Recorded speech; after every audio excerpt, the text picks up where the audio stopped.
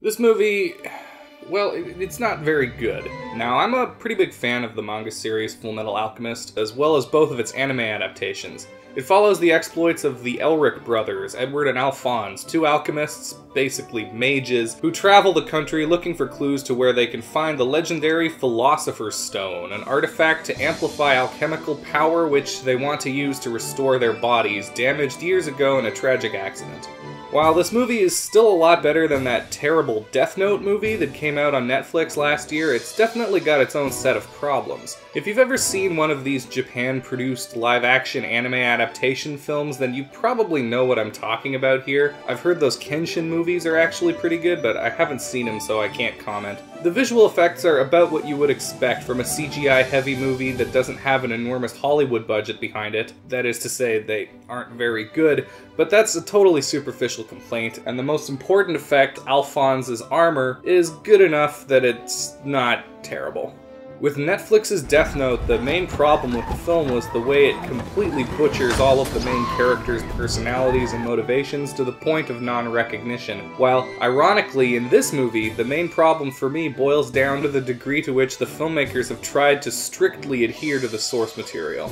This movie has a slavish devotion to costuming and production design to the point that it often feels more like I'm watching a bunch of cosplayers rather than people acting in a film. Like, I get that in the source material, the main character, Edward Elric, has bright blonde hair, but this wig or hair dye or whatever it is that's going on here looks really, really silly, and I wish they just kept the actor's natural hair color. A lot of these costumes just don't translate well into live action either. Edward, envy, lust, and gluttony all look completely ridiculous in 3 dimensions, though I actually think the military uniforms and Alphonse's armor work pretty well. All of this is further hampered by the fact that nearly the entire cast is chewing every bit of scenery they can get their teeth into. But that wouldn't even bother me too much if not for the biggest problem with the film. It's absolutely terrible pacing. I actually do think they did a decent job of trimming down the plot of the 27-volume manga series to something manageable for its runtime, but as a result, what remains is near constant exposition and jarring shifts from scene to scene, recreating iconic moments from the series. It leaves very little room to breathe for character development, and it left me feeling exhausted by the end of the film, despite having already experienced the original series multiple times. I'm not sure how well anyone who hasn't already read the manga or watched one of the shows would be able to follow it. I'm guessing not too well.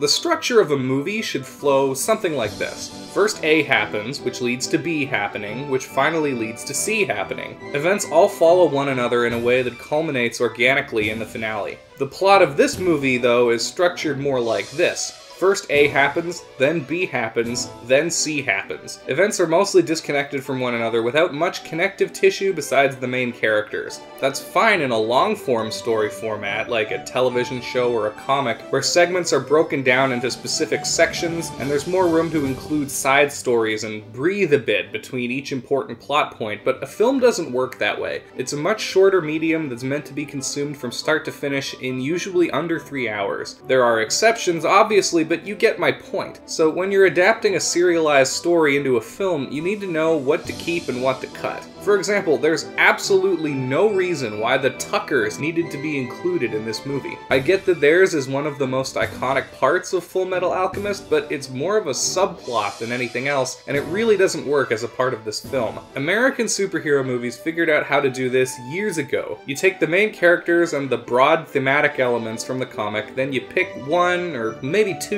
of the more iconic stories from the series, and write a mostly new story centered around those events. I do understand that manga is different from American comics in that they're usually a single story told by 1 or 2 people from start to finish, then they stop, unlike American comics, which often run for decades with creative talents swapping in for one another every few years, and often include several total reboots along the way. Regardless though, when you're making a movie like this, you've either got to find a way to streamline or change the story so that it works as a film, or you just need to forget about making a movie altogether and just do a TV show instead. There were about 3 times throughout the movie when I thought it must be almost over, only to realize there was still a ways left to go. For all that I've been bashing the movie though, I should state for the record that I didn't feel insulted while watching it, which puts it leagues ahead of some other anime adaptations I could point to. You can tell that the people behind the movie were really giving it their best shot to try and make a watchable movie recreating its source material, and honestly, they did the best job that they reasonably could have of making a more or less one-to-one adaptation of Fullmetal Alchemist's story. I just think that was the wrong way to go about it. I was kind of annoyed that most of my favorite characters were cut from the movie, though I completely understand why, and at least some of them will definitely be in the sequel. Which brings me to my last criticism of the film. This movie doesn't really have an ending, it sort of just stops, leaving room for one or two sequels to conclude the story.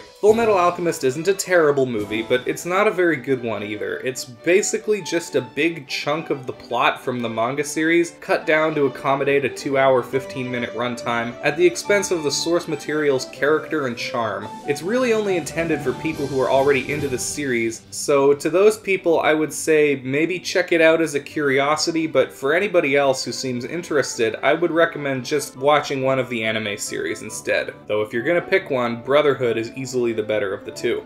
Thank you very much for watching ɓseSHən. If you liked this video, please click the like button and subscribe if you're new. Also up on the screen here, there's some other good stuff you can check out on this channel. I'd appreciate that. And until next time, take care.